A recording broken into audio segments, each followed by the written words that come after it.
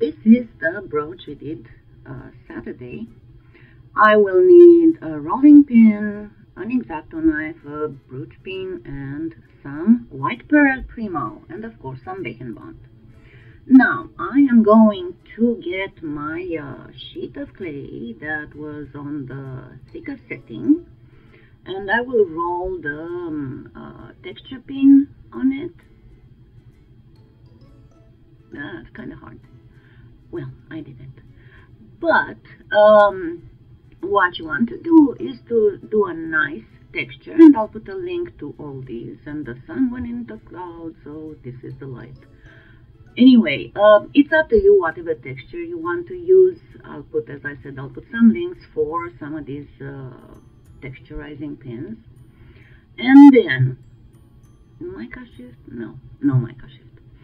Okay, then I'm going to put some bacon bond on the back of the brooch. And I have to tell you something. I saw the other day Fiona Abel Smith's tutorial on a beautiful cherry blossoms brooch, and I loved the way that she did the back of the brooch, the attaching of the pin, much better than the way I used to do it. So I will do it like her, and I will put a link to her tutorial as well, just in case you haven't seen it.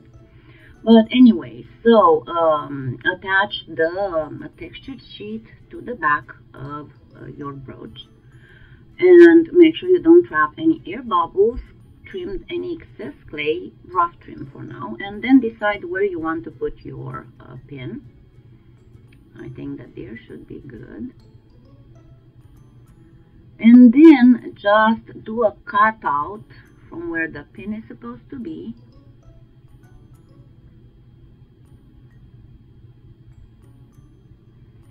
The thing that I found was that I need to do an extra little cut, because this pin has a type of little, I don't know, a spring that has a little wire sticking out. So after I placed back that cutout, I had to cut a little groove for that wire to go through.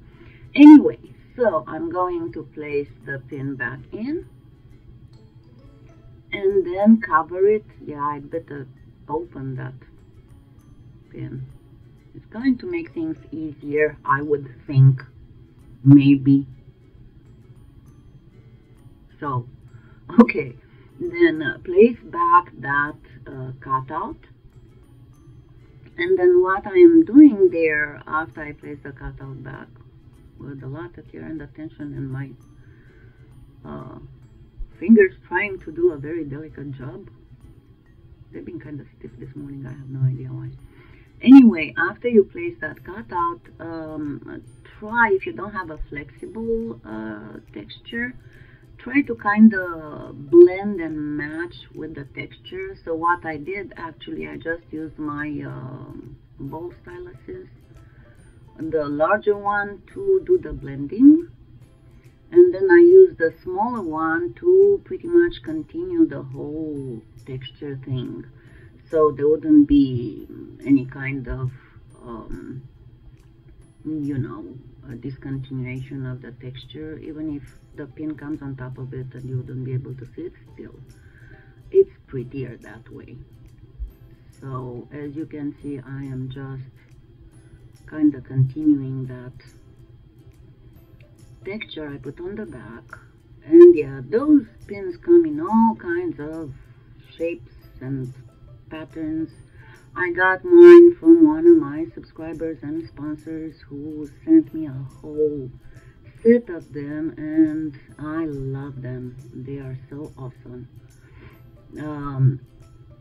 Anyway, that's why I put so many in there, and I'm still looking for more in the Amazon influencer store. Be careful, because some of them come from China, so they might take a long time. The ones that my subscribers sent me took, I don't know, like 5 weeks, something like that. But anyway, try and match that texture on the back as well as you can. It might be a little bit detailed work, you know, tedious, but it's not difficult at all. And see, that's where I trim any little excess that might be near the closing of the brooch. But as I said, when I tried to close it, I got a little bump there that needs fixed. But as I said, when I tried to close it, I realized that, oops, that little wire kind of bumps in the clay. So I have to make a groove. So I'm making a groove. Still need some more. So I'm going to leave that little groove there if I want my brooch to close. Anyway, so once you do that, then you can now start and trim nicely. So I'll use my blade in a 45 degrees angle. Because, see, I decided that, excuse me, the brooch was too beautiful, simple as it is. And, you know, I've told you so many times before that when you want to do something really elegant, less is more. And the brooch has these beautiful, simple and elegant white lines. And again, the thing is that the Fimo translucent is not very translucent. So yes, this one specifically will have a little bit of a plasticky feel. And as I said during the live, I didn't use the Premo because the batch of white I have is very, very stretchy. So it's completely unsuitable for cane work.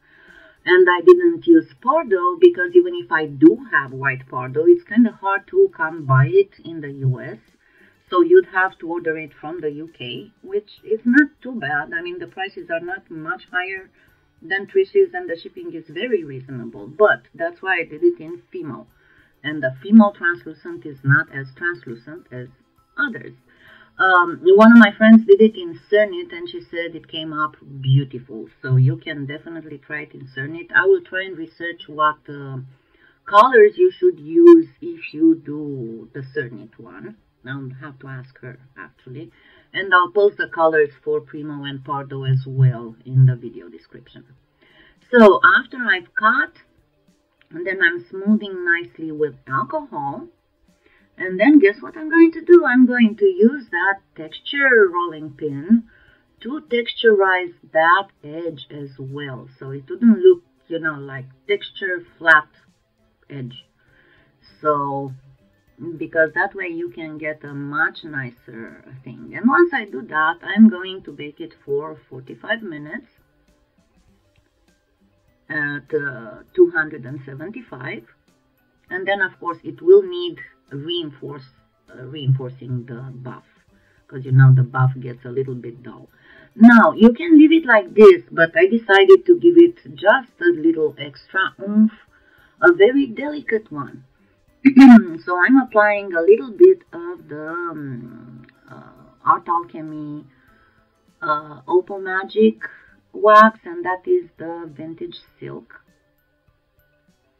And I'm just touching up the raised areas, and then I will do those beveled edges as well. And then, of course, you wait for the wax to harden for 10-15 minutes, and then you can buff it. And you have a beautiful, very elegant Hawaiian plumeria Frangipani brooch. Happy claying!